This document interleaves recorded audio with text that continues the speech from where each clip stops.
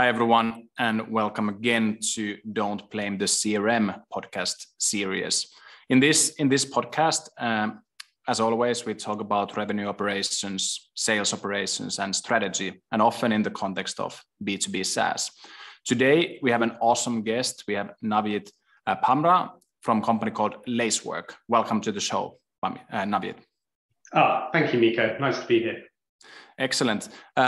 First of all, it would be nice to hear a little bit about your background. You have been in the ops space quite some time, also seen a few different companies, both sort of high growth companies, but also very large enterprises. Could you briefly talk about your background in the ops world? Sure. So I'm currently at Lacework. So I've been at Lacework now for the last almost 18 months. So Lacework is a cloud security platform based on the data and is hosted in the cloud as a SaaS product. So we're experiencing growth there as an organization. We started in EMEA last year from scratch, and we're continuing to build the business here. Let's talk about trends in ops, both in sales ops and revenue ops. I feel maybe 10 years ago, not tons of companies discussed sales ops or revenue ops. Maybe they didn't even have a team or that type of role.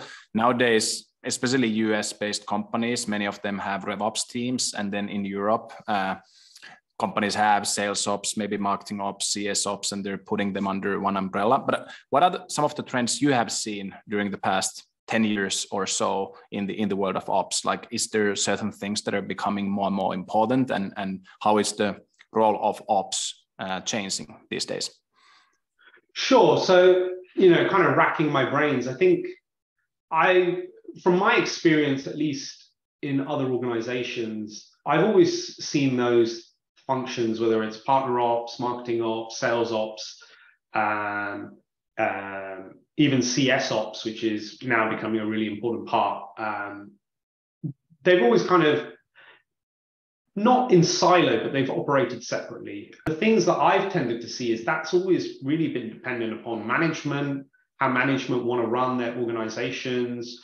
Do the organizations fall under one umbrella? So, for example, I've seen the revenue ops remit under a head of or a president of sales who owns the whole pre to post sales prospect, and then everything that involves supporting sales, whether it's marketing and channel. I've also seen that revenue ops function also then get split out depending on who the leadership is. So a certain cohort will remain together, such as CS and partner and sales, and then marketing would form its own function under the CMO, for example. I think there's benefits to both. I think benefits around having it under one umbrella means that processes, approach, the way that you do things, the way you think about things, the way you plan is a lot more consistent, and it's not one is over here and one is down here. So I do see a lot of merit to that. But then I also think having sometimes that understanding of how each function operates and what is important to each function is also very different. And finding people that have that whole skill set is very, very difficult, I think, right now, maybe based on the last 10 years. But my prediction is I think as the new up and coming leaders join organizations, I think they're getting a better grip of all the gamut of what these functions do. And so I wouldn't be surprised if we start to see more of a focus on revenue operations maybe in the next 10 years. Many things that go under ops umbrella. I mean, we can talk about processes and playbooks, there's data and insights, and there's obviously enablement, people, technology. If we start with data and insights, I would imagine that Lacework is a very data-driven company, given that you provide also services for companies that are using Azure and Google Cloud and AWS. But is data and insights, is that like one of the key focus areas for you when you work in ops and you try to help the organization to meet the growth goals? Like what type of data and insights related projects and initiatives you're working on, for example, at this moment? That's kind of the core backbone of what I enjoy and what I do, and I think where a lot of value can be added back into the business. So, for example, one of the things I've worked on recently is looking at our pipeline and looking at how we're tracking in our pipeline, but taking a very different view to maybe how we've been doing it previously within the company. And so one of the initiatives I took with my sales leadership team here in EMEA was to look at how are we doing on a weekly basis, and how much pipeline are we adding, and who's creating the pipeline, and how much are they creating, and are we seeing the levels of activity that we expect? And if we don't, then how do we course correct? But we then went one step further and started looking at, well, okay, we're generating pipeline, brilliant, but what does that even mean? Is it good, bad, or ugly? You know, without numbers or targets, it doesn't really mean anything. So we then started looking at things such as coverage. So do we have enough pipeline going into the current quarter and the next quarter? And do we have the coverage levels that we need in order to be successful? So that was another metric that we then created within this reporting metrics pack. And then the last piece was around forecasts. So we have a forecast tool. So we could then see, okay, well, if this individual is forecasting X and they have coverage of Y and Z, and they have activity of, you know, AA, how are they tracking? And what became really interesting as we kind of dug into the insights is we had people that were maybe not generating any activity in terms of building pipeline. They maybe had some level of reasonable coverage, but they were going to absolutely blow their number out in terms of their forecast. And so what we started to surmise together, or at least with my leaders, was this person is very much focused on closing this deal for the quarter, but they're not looking 3 months out. And once that deal closes, that 3 months is going to come straight up and hit them on the face. So how do we get this person to start thinking about running their business on a 6-month or longer basis? Yep. This data set was very useful to allow sales leadership to kind of focus on certain areas for their people, because a lot of the things that may need to be fixed are not the same for everyone within a team. So if we can focus them on specific areas for specific individuals, then the messaging becomes a lot more tailored. Yep. At Vine, when it comes to data and insights, we often talk about ideal customer profile.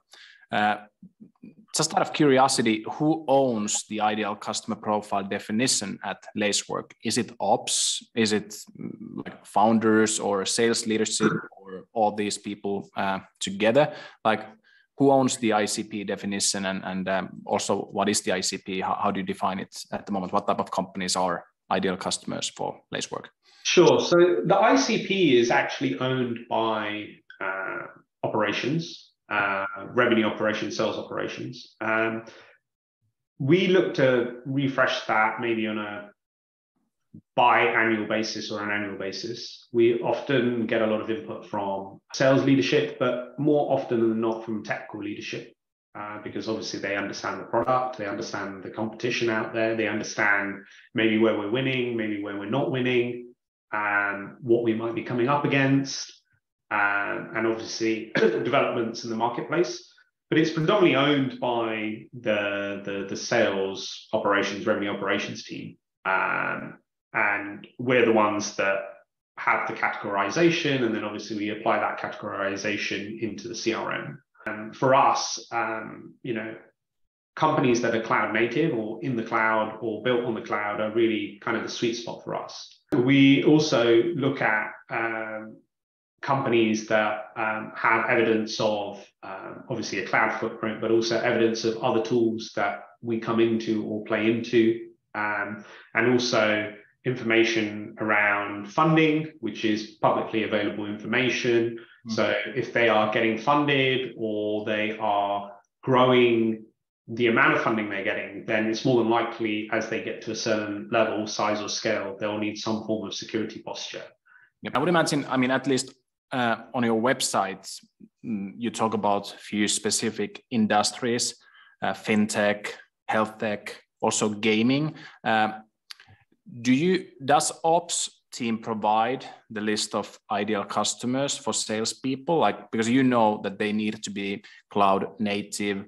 You can also, I guess, track some of the maybe job openings these companies are posting whenever they look for a cloud security officer. That might be a good timing or recent funding round. But you also know the ones that are in the gaming sector. Like, can salespeople just prospect that and pick and choose any company they want, or is that centralized? Does ops team actually provide that these are the type of companies we want to go after? Here's the list.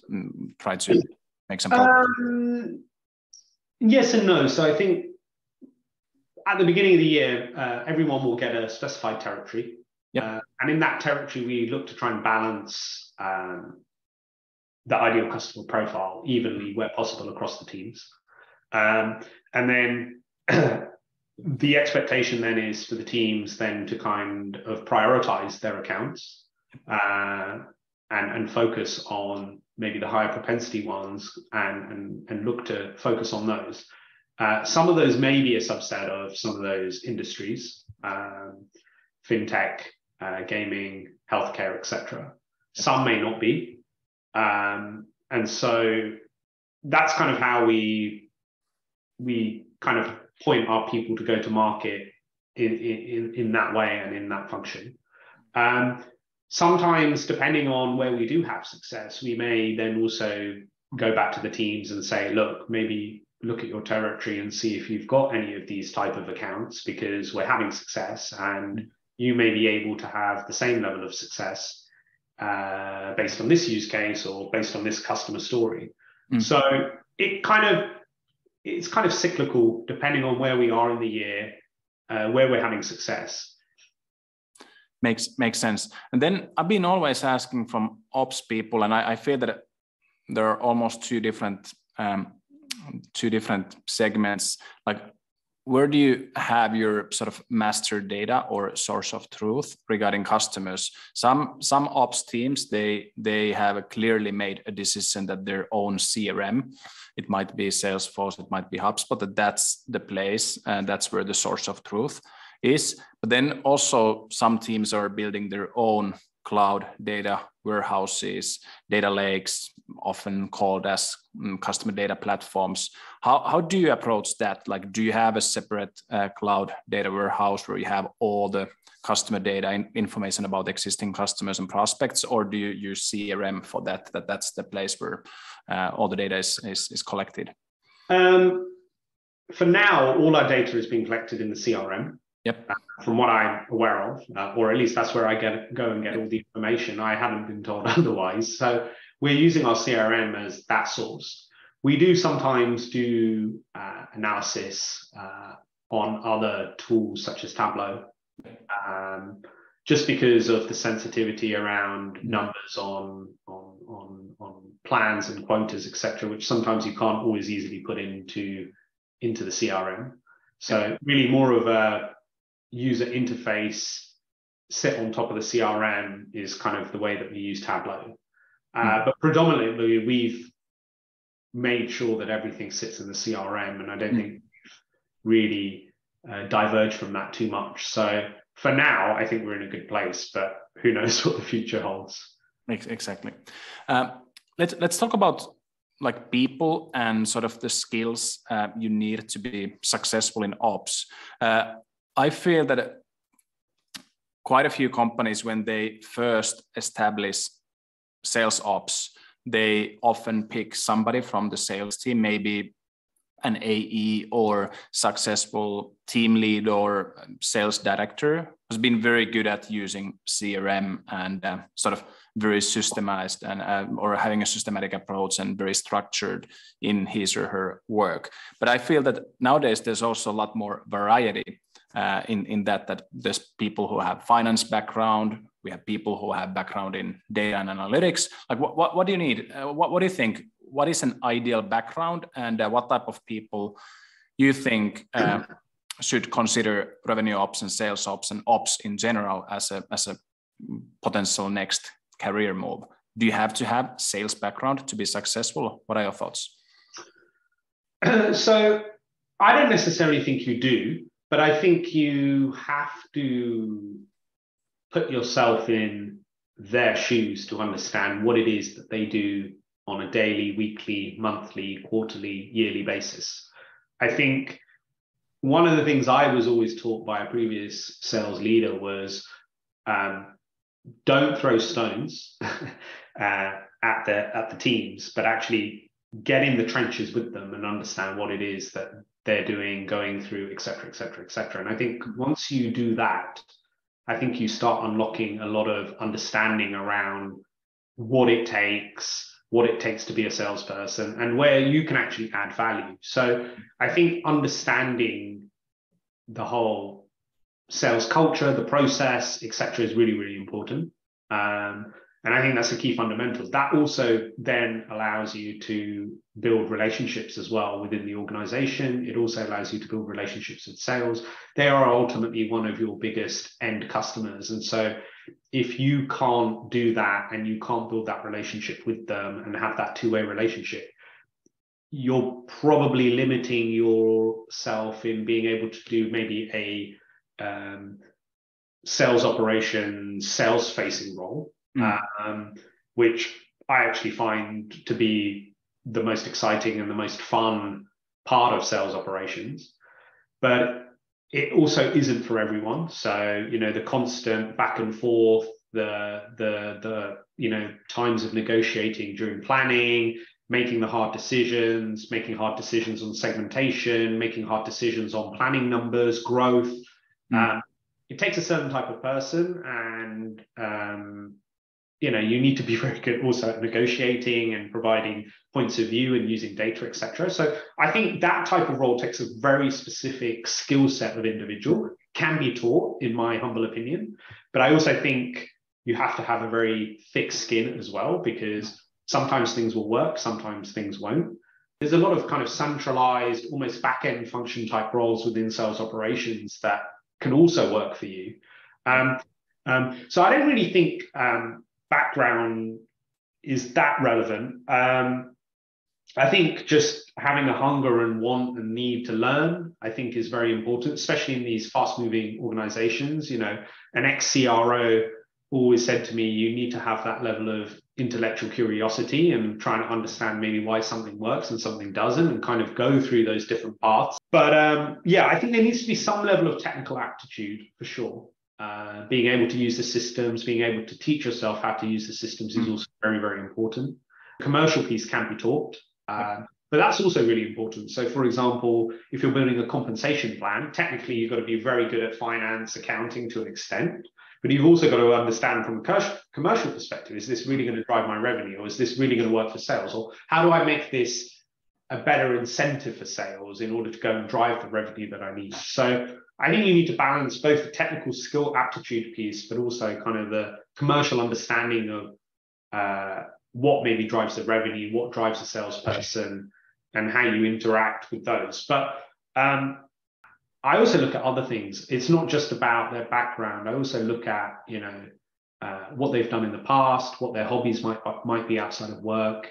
Have there been times where they've had to go through difficult times, whether it's both personal or at work? Because in these high growth environments, things are never always perfect, and things change very quickly. You need a lot of grit and determination, but also you need a lot of persistence. And you have to go through several cycles sometimes to get the right outcome. And if people haven't experienced or gone through that, whether it's in their own lives or at work, they could fail at the first hurdle. So I think the technical piece is often a given. I think it's the ability and the attitude and the willingness to learn, but also have they gone through the tough times? Because building an organization is not easy. And it's very different to walking into, an organization like Salesforce or a Microsoft that has probably gone through a lot of that cycle versus actually having to build it yourself. And let's also talk about metrics. You mentioned also compensation, which is interesting. But do you think ops teams should have their own KPIs and metrics, or do you feel that it's the company objectives and key results, and then sales ops following sales KPIs and metrics, or do you think that ops team needs their own metrics, or is it mainly the company objectives and KPIs that they should follow? Following those metrics are important. Obviously, we need to translate those metrics down to what it is that we do on a daily basis to see how they can be driven. But I wouldn't be adverse to your point around having maybe one or two additional metrics that are specific to what we do, or metrics that could be used to improve what we do on top of the metrics that are coming from the company. So I'm kind of on that line with you, that I think revenue operations should and could have their own metrics, but maybe not too many, because I think the other thing I'm a firm believer of is having too many metrics also doesn't drive the focus that's required in what it is that you need to do and achieve. If there's enough metrics from top down, great, maybe you don't need to add any more. If there isn't, then maybe the odd metric here or there from within the team is also very important, just to drive what it is that we need to do as a team. And then salespeople obviously often have a performance-based component in their comp plan. Do you think ops people should have also a performance-based component, or do you feel that it's a little bit different type of role and it should be just base salary and that's it, and not performance-based component to get their OTE? That's an interesting one. So I've seen both sides. I think a lot of it ends up becoming just based on cost and margin. So I think as you have more people on the OTE component piece, obviously your cost base is going to go up. And so what I've seen is it maybe transitions from a OTE-based compensation plan to more of a bonus plan. But I think, based on the work that ops do and some of the decisions and the segmentation decisions that they make and optimization of the business and driving the business, I wouldn't be adverse to having an OTE component permanently. But I think it really depends on the organization, how the CFO is thinking about things, how the CRO is thinking about things. And then I know that we have lots of people in the audience who also build products and services that are designed to revenue ops and sales ops.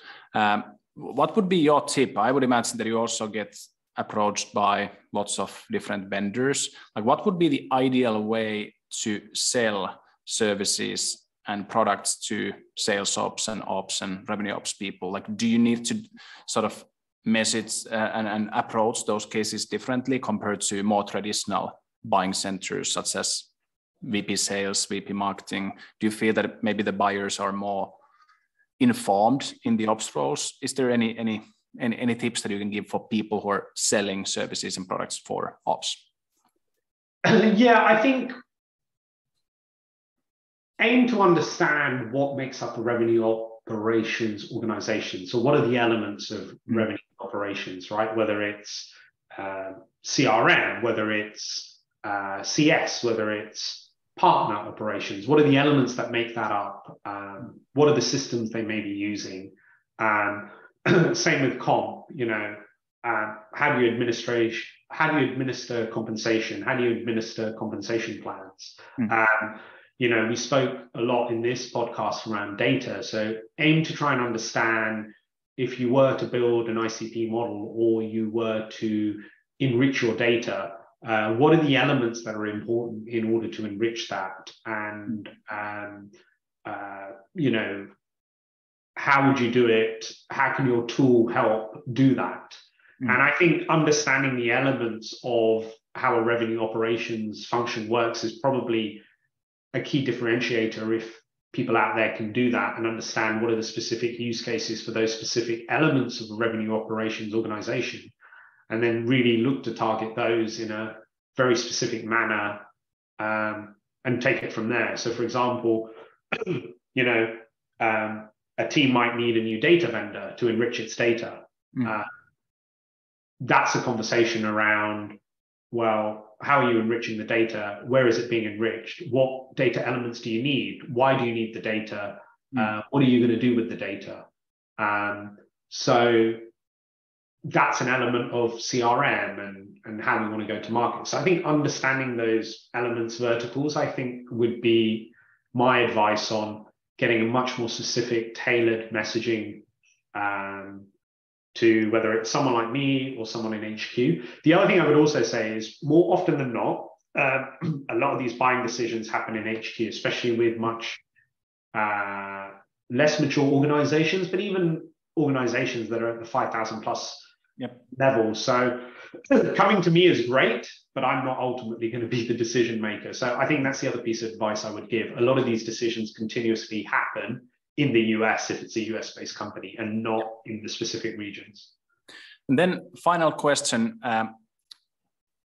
For salespeople and marketing people, there's plenty of communities and blog posts and sort of sources of information to educate themselves. How about ops people? Like, do you have go-to places, maybe a blog or a certain community? Like, how do you educate yourself? How do you keep up with the recent developments? So I've seen some really good stuff on Pavilion. Not that I'm signed up, but they've done some very good podcasts. There was one very, very good one that I actually referred to a lot, which was done with the team at Celonis. And those people are revered in the industry. They basically built up the international business at Salesforce with a very repeatable model. And they kind of walk through that on how they've done that. So that's one. There's a couple of other communities I've seen. One is, I think it's RevOps or Wizards of RevOps. There's also another one called RevGenius as well. I must admit, I haven't spent enough time on those, but those are two communities that kind of integrate themselves through Slack. So those are very, very good ones. You will often get the odd RevOps person on podcasts like Sastra, which is a good one as well. I tend to read a lot more and listen more just generally on what's happening in the marketplace in what we do, and then kind of translate that down to what we do on a daily basis. And then the final one is, I have quite a few people that I've either worked with in the past or are in the same industry. And so, often we will, have general conversations around, where the state of things are, things they are thinking about, or things that are top of mind for them. So I think the human interaction piece with people in the industry as well is also an important one as well. Excellent. And thank you so much for being part of the show, Navjit. This was excellent. Thank you so much.